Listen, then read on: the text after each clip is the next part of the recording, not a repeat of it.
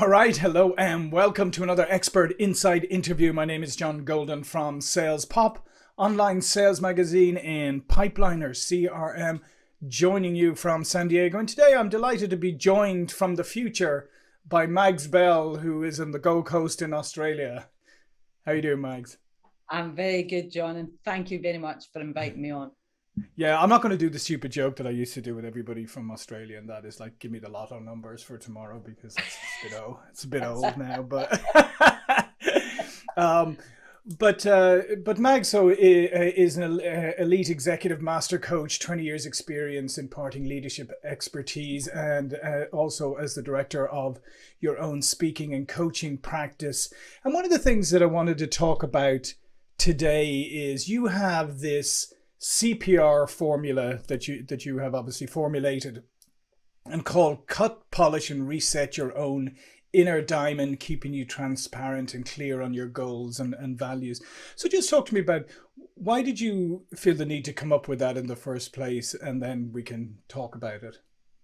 I think the diamond analogy for me fitted so well through my career and then following so many other careers that diamonds are made under pressure.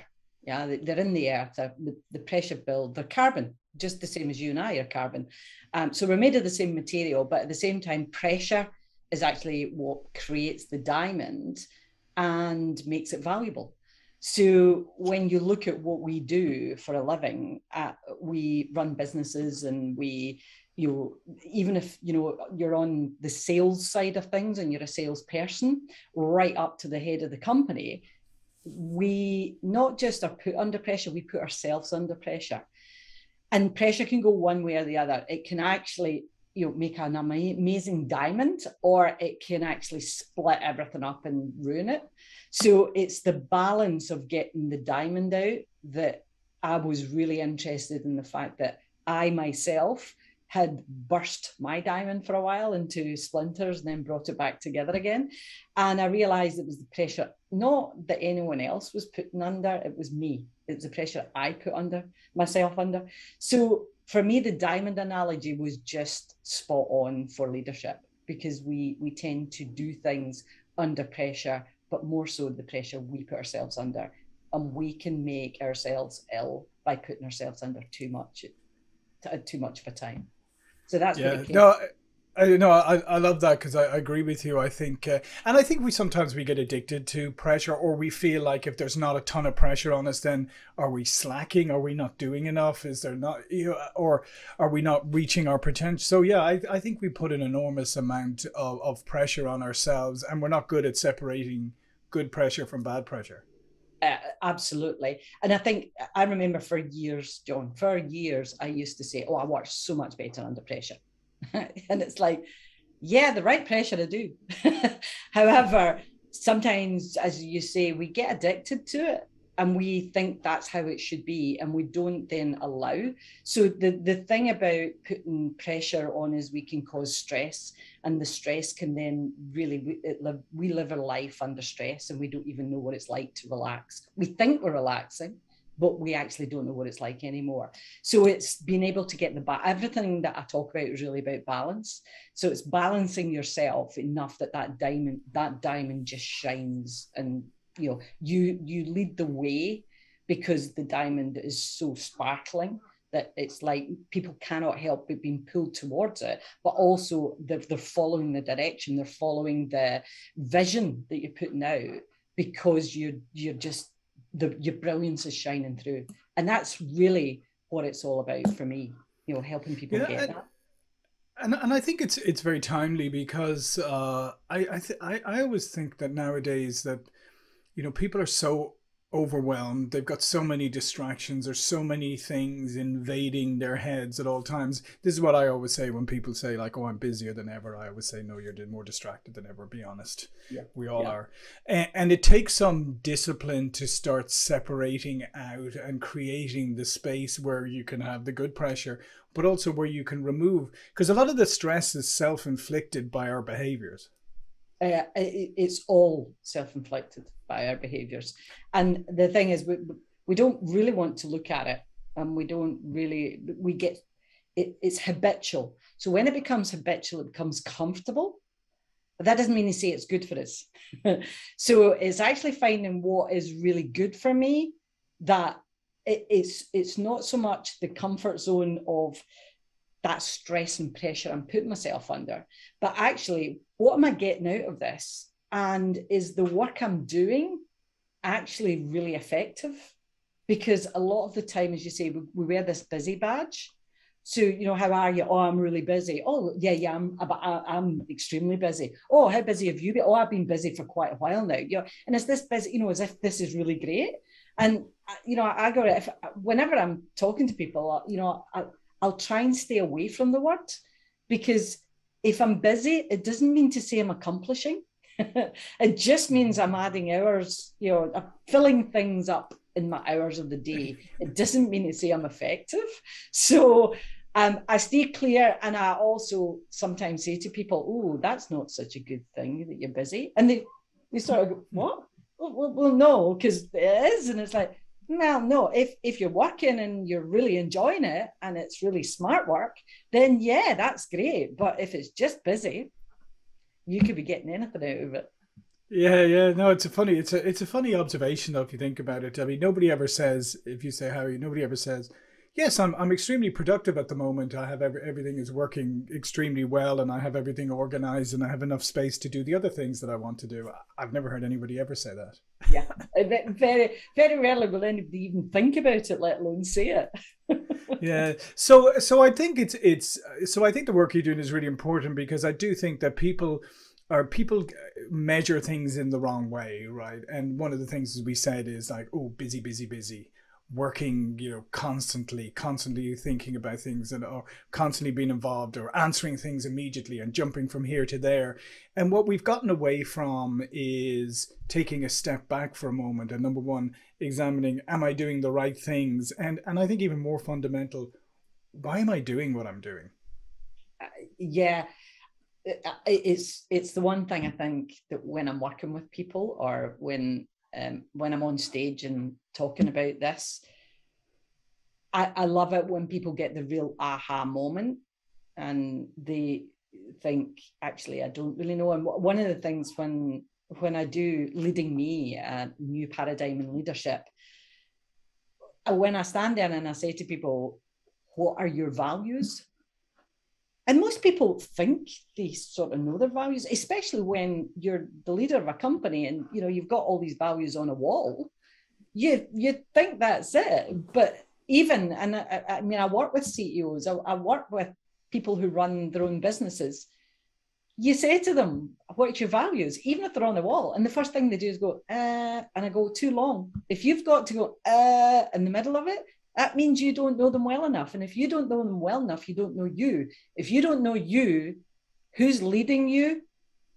And then what are you allowing people? Because in leadership, I used to say that, you know, I helped people become good leaders, which is really bollocks, because none of us can actually become good leaders until we lead ourselves. So Leading Me was sprouted from that, and understanding that people follow. So we might say one thing to someone, but in actual fact, what happens is they do something else. And we get really annoyed that they're doing something else, but we are actually doing that thing they're doing. And it's I don't want to look at me, but I'll blame everybody else. And I think that's the issue that we have. We have to really look inside ourselves. So when I ask that question, most time people are not very clear on what are my values.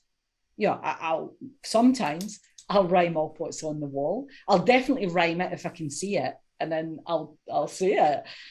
But they are so core to our being. And I talk about it, values. We have three brains, literally, we have three brains in our body. So the first, you know, set of foundations we have is our values. And when we go against them, we know about it because this gut brain really makes us feel it. And then we've got our why, our, you know, our purpose, and then we've got our vision. But we don't tend to view our life like that, because most of us haven't a clue really what our core values are. We've maybe got an idea of what our purpose, but most people go, I actually don't know that. And the third thing is, what's your own personal 10-year vision? Oh, I haven't done it out that far. And it's like, well, if you're not going that far, you're not allowing your imagination to take you to where you really want to be. So I spend my time with people going aha to the fact they don't know themselves. So if you don't know me, then you can't help yourself, and you will just keep saying yes to things and doing things and highly achieving. I mean, you can be a very high achiever. Hand up, I was a very high achiever at the top of my game, but I actually gave myself depression at the same time. I don't really see that as a win, right? So it was a win in the long run, because I really don't want to be back there again. But, it's to what degree are you going to give up the me, just to have achievement? I still highly achieve, but I don't make myself ill anymore, which is a far better, and may I say, the diamond shines brighter in that way.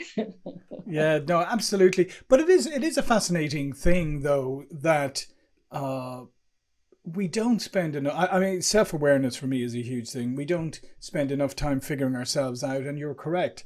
I mean, most people, if you put them in a leadership position, or even in a manager position or a supervisor position, the first thing they think about is, oh, great, I get to lead or manage other people. But reality, as you say, the first thing is, if you don't know how to lead and manage yourself, well, then you can't lead and manage other people, or it's going to end up in a bit of a mess. But you have to take that time out first. To your point, is to figure out who you are, what your values are. What does leading mean to you? Where do you want to go? All of these questions, if people ask themselves those in advance of taking on leadership positions, I think we'd be in a far better place. I think you're absolutely spot on, John. And I think if people were succession planning others into those roles in that way, it would be such a better world for everyone to be in. Because when we come to leading me, we stop blaming everybody else. Right? We actually start looking at, whoa, wait a minute, what do I need to do to change this situation, rather than you need to change? So when we get that, it makes a massive difference, not just in your own life, but in the people around you. So this shining the light stuff, and I don't mean this to just be a sort of flippant, you shine brightly. It is so like mega that when you're shining that torch for others, and that's coming out of you, and you're helping growth and development. Because really, when we get into leadership positions, and my hands up, my first leadership position was another badge. It was like, I'm a manager now, so you'll do what I tell you. Not realizing there was nothing like that. So if I had been helped to understand me more before that happened, and to be honest, understanding me is totally about awareness. You said exactly the word. I help people become more aware of self, which allows them to become more aware of others around them. So it's so important that if I had that before coming in, I wouldn't have actually been a shite manager for other people, right? And I've got no doubt I was, because I was a certain style. And if you weren't that style or close to that style, you would have had a really difficult time. I've never gone back and checked, but knowing what I know now, I've got no doubt I ruined some people's days and they had a really shy time. But that's because I can look at that shadow side of me. As Carol, I say Carol the wrong way because I'm Scottish, right? Mm-hmm. I may live in Australia, but I have a Scottish accent. You might have noticed. So Carl, or Carl, whatever way you understand it, but Carl Jung, the great psychologist, psychiatrist, he talked about the shadow side.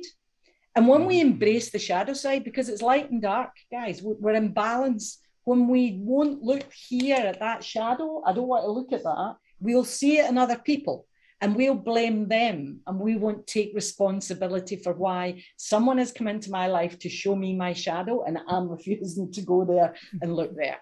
If I'd been taught all of that before I'd started, people would have had a much easier, better, more fabulous time in my teams. than eventually later when I got to that point where I could build an interdependent team rather than a whole load of individuals or dependable on me, because it had to be about me because my ego, like everybody else's, is out of balance. And when you get to that balance of ego, which is what I teach, it's a beautiful place to understand your job is really to develop them, to grow them, so that they produce what's right for your clients and your people. And they get so much out of it that they want to develop into the next, and so on. And it's so great. And everybody's got a say in understanding. That is bliss. That is bliss for a company and a team. But without that, knowing me, so leading me is so important. And leading me is one word, not two words. Leading me, the big ego, it's leading me. That's it. Yeah. Yeah, no, I agree, and I think everybody should read a little bit of Carl Jung. To be honest, I mean, it's very accessible stuff. It sounds like it's not, but it really is. Yeah. And the other thing is you mentioned earlier. I just had to write it down because it always cracks me up. The accountability thing is, if you ask people, is accountability, take a random group of people and say, is accountability important? Everybody would go, oh yes, it's very important.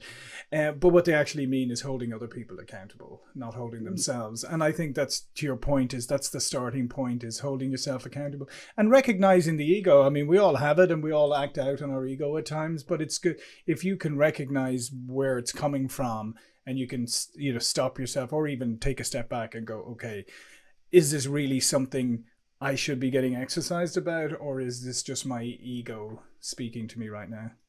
And I think it worries me when I hear things like leave the ego at the door, drop the ego. You don't need it.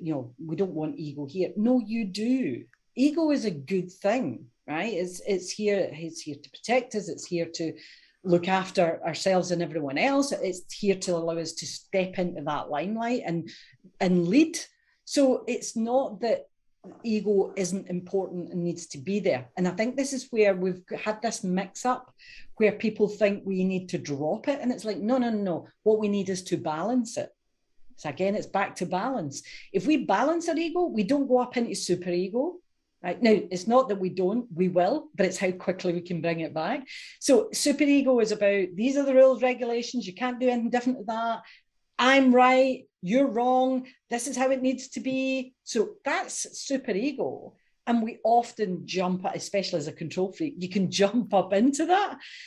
But the problem with jumping into that is the other part of the balance is that we need to then be down here in what that Freud called it, the superego and id. So the id is poor me, everyone else is to blame, I'm the victim. You won't believe what they've done to me, but you don't understand because. And the thing is, if we're there, we at some point have to be there, whether it's our inner critic stuff, but this is the balance that we play with. If we can get that here and we stop ourselves from really doing that, and this is what mental health is really about, right? When our egos are way out of balance. So when I'm teaching it, I talk about we need to learn to master ego, not let ego master us. And too many of us are, and you see the polarity at the moment, because we are in a universe that is built on polarity.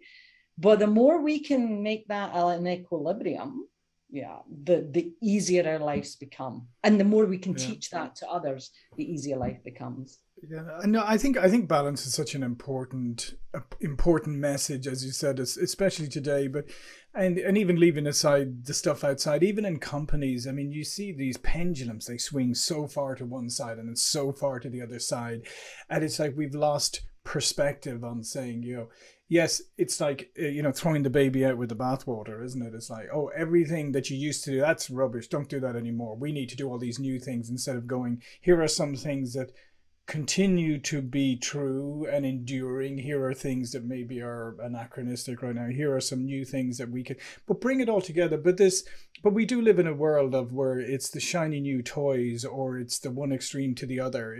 And we've lost the sense of balance. Like balance has become almost like, oh, well, that's too mediocre, right? Rather than that's where the power is.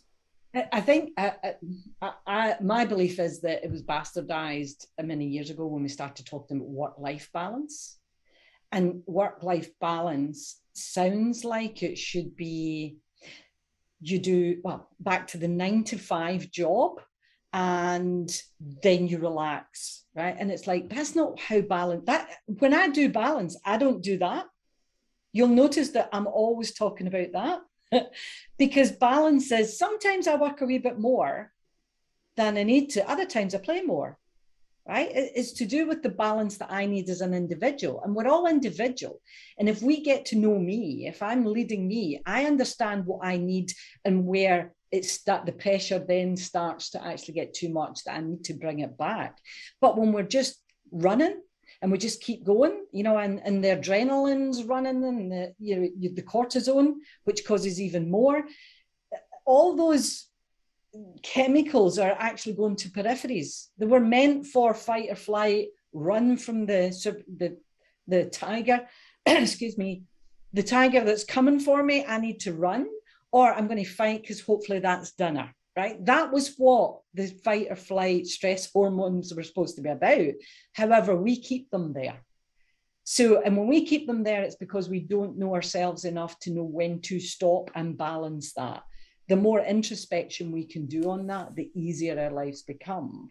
And the other thing is, you know, you talked about how in companies we do this. A lot of the time we're so busy reacting.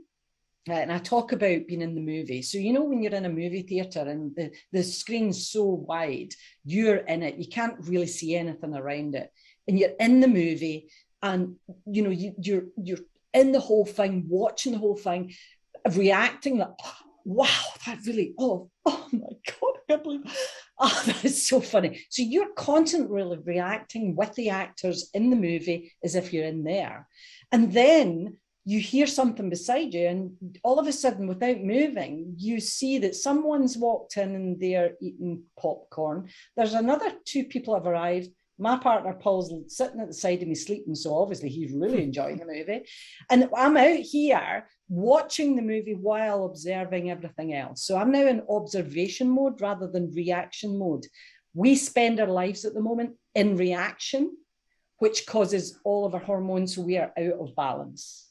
So that's all people do. Someone says something, I'm going to react to that. I'm in it. I'm in the movie. I'm reacting to you. Whereas when we come out and then we start asking questions around that in a balanced way, because our emotions are balanced, life becomes so much easier. So yeah, we need to learn to balance more. Yeah, no, I think I couldn't agree more, and I think it's fantastic points, and you're so correct. I think we live in a very, very reactive world today, where people feel like they almost feel like if they don't react immediately, like if they come back a little bit later or something, that somehow they've lost, you know, it's moved on.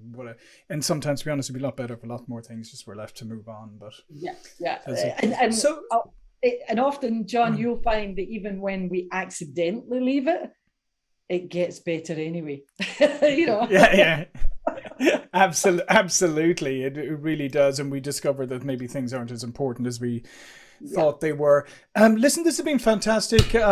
You mentioned speaking. I presume you speak globally. I mean, will you be coming here to the US anytime soon? Yeah, I'm hoping that next year, but you know, if things go really good the way they're going at the moment, and we get herd immunity and people get to fly to and fro without too many obstacles, I reckon round about next year, around about the fall next year, I will try and head back because I've really missed being across in the US, where we've had many a great time, and I've got some really great friends over there. So I'm hoping that if I can get a few gigs set up and I do a bit of speaking over there, I do some virtual speaking as it is, because the world became more virtual. I'm glad I went 2 years before COVID hit, I went virtual anyway. So I've been speaking virtually for quite a while, and I like to make that interactive for people. But at the same time, you know, I love being in front of live audiences because I really feed off of that, and they feed off of it too. So yeah, let's hope, fingers crossed, we'll get over there back end of next year, 2020. Well, if there's come up before, who knows? Yeah, well, I think your message of balance is one that is very relevant and needs to get out there. All of Mags's information is going to be below this video, but before we go, Mags, just a last few words about what you do. I think probably the easiest way to talk about it is, yes, I do cut, polish, and reset the inner diamonds that we have within our body as well as our minds. And I help people flick frustration, overcome overwhelm, and really allow that diamond to shine as bright as possible for themselves first, by leading me. That's what I do. And transformation is really what people get. Knowing me makes life so much easier, and that transformation also helps transform the environment they're in and the people around them. That's it in a nutshell. Fantastic. Well, listen, thanks again, Mags. Thank you all for watching and listening, and we will see you again for another interview very soon. Thank you. Thanks, John. Stay true, stay you, mate. Keep bringing out your brilliance. Thank you. Thank you.